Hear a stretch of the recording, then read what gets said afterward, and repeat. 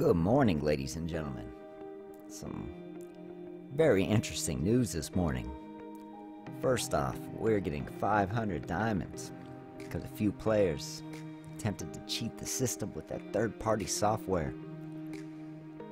Thank you very much for that. Always could use 500 more diamonds. And today we have Mehira, the Mind Cager. And I thought Baden was pretty OP. I don't know. I think she might be able to take that spot, especially since they nerfed him recently. But let's just start off with this ultimate. This sounds pretty ridiculous.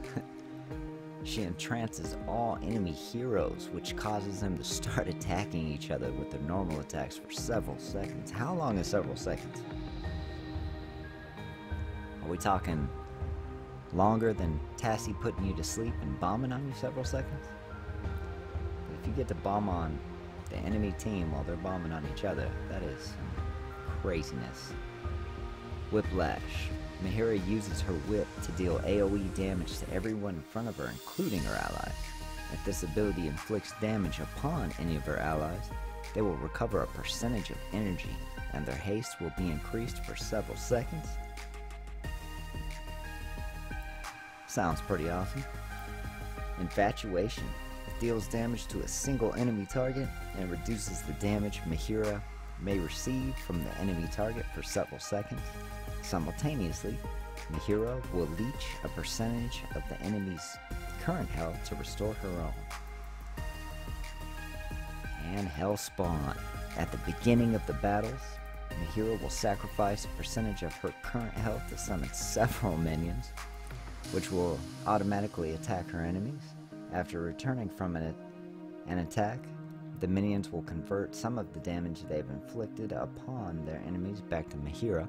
As a percentage of Mehira receives any fatal damage, she will sacrifice a minion in order to restore a percentage of her maximum life.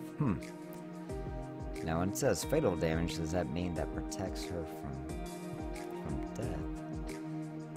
Very interesting stuff. Cool character design. Mesmerize. Wow. Hellspawn, Whiplash, Infatuation, all good stuff. Very impressed with all those moves. Oh, pretty interesting stuff this week. I guess people really want that banner.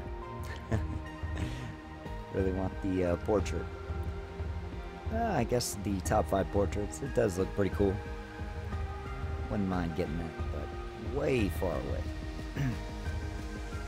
Now with this news, it makes me wonder if they're going to be releasing a new Celestial Heal pretty soon. I hope so. But that's pretty much going to do it for today. Next video I'm going to try out these items I got on a hard mode run.